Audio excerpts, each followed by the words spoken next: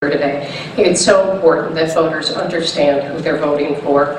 I guess, how do you tell somebody about yourself in a minute and a half? I guess I'll start out with, I'm the oldest of 6 children. We grew up in a 3-bedroom house in Grays Lake with 1 bathroom, so I know what that's like to be part of a large family and what that takes. But what I'd like to tell you is that I've lived here my entire life, but what got me involved in government was when my village of Grays Lake, wanted to, sorry, got a little sign there, I didn't see what it said. Anyway, my village wanted to build 434 homes, 4,034 homes on what is now the Rollins Savannah. I got involved, organized my community, and did what I could to make sure the Forest Preserve purchased the property. It's now the Rollins Savannah, the 2nd largest forest preserve in our district. The infrastructure costs of that would have really, really hurt our community. So served as, really hard to get it in, served as a trustee in the village of Grays Lake. I'm currently on the Lake County Board in the Forest Preserve District. Over the last 3 years, I voted against our budget. I voted against our budget because although the overall budget was down $9 million because of a loss of income, we actually asked you, the property taxpayers, for $17.6 million more. I worked to create jobs in Lake County with the FedEx facility, and on ethics, I stood up for strong ethics reform, and I guess I'm going to get more time. So, anyway, thank you so much. To answer the question, how did you come to the decision to run for office? Well, it was about a 6-month decision. Last spring, I really started to think about this, and whether I was going to stand up and do something that I don't think most elected officials do, and then stand up and do the right thing. On the county board, when I saw things that were wrong, I stood up for ethics reform. It may not have been popular, but it was the right thing to do.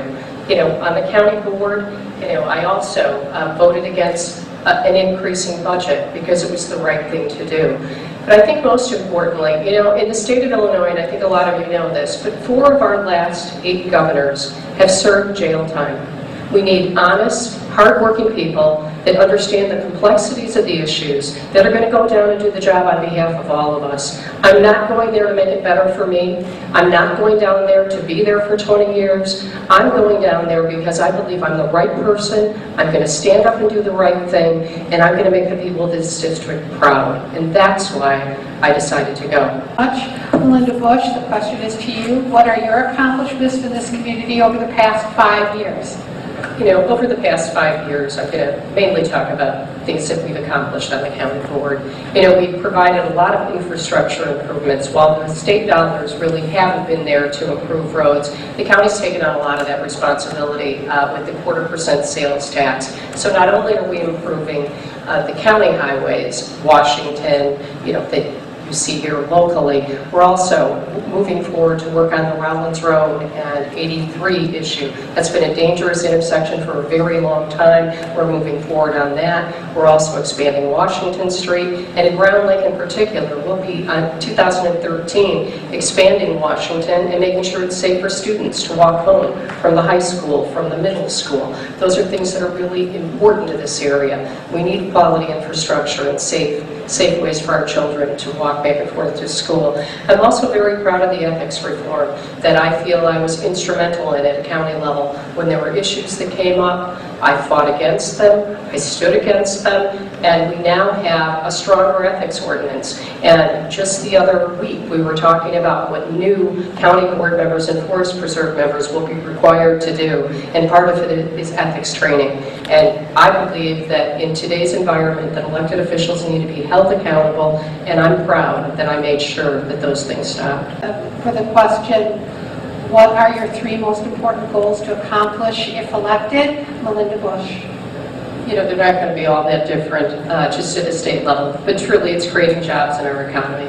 And the way that we're going to create jobs in the state of Illinois is by making sure that we have the infrastructure in place. Transportation, I think everybody sitting in this room knows how long we've been waiting for Route 53, knows how long we've been waiting to see the 120 bypass built, knows how long we have been sitting on these roads that are heavily congested. So we need somebody that's going to go down and really fight to make sure that we have the infrastructure provided so that as the economy continues to break, and thank goodness all the indicators are there that it's breaking, we have the infrastructure in place. I think the other thing that's obviously huge in the state of Illinois is cutting our budget.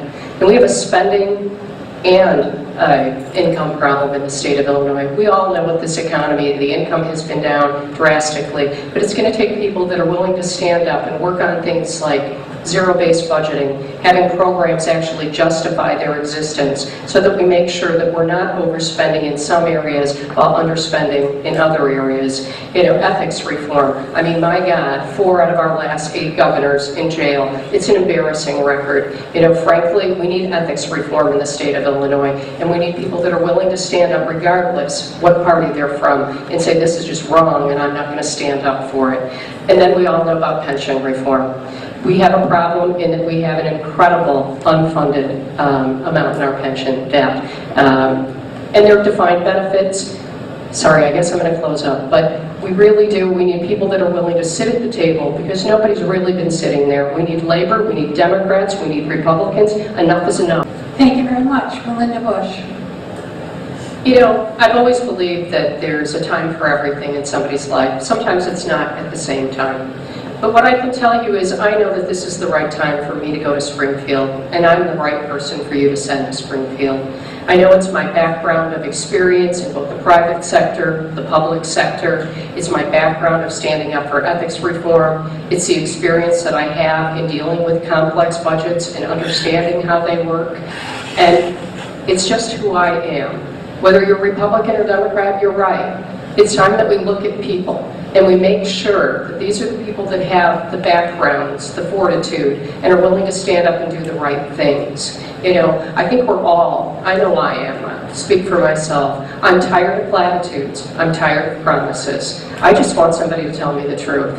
We're in tough economic times in the state of Illinois. It's getting better. We have mountains of debt. What we don't need are people that are going to stand up and tell you things to make you feel good, to tell you what it is you know, I'm going to be doing for you for the next 10 years. Here's what I'm going to be doing for you. I'm going to be standing up like I'm standing up right now, and I'm going to stand up for you because I'm going for 10 years. I'm not going for 20. I'm not going for 30. I'm a 56-year-old woman. I'm going to do the right thing, and we should have more people in this country that are willing to stand up. You asked me what was the hardest part of this decision, or what was it? Could I go and do it? Would I really do it? And I'm asking for your vote because I'm going to do it. I'm going to do what's right, and I'm going to make you proud of me. Thank you so much. Thank you for being here today, truly, and thank you for putting this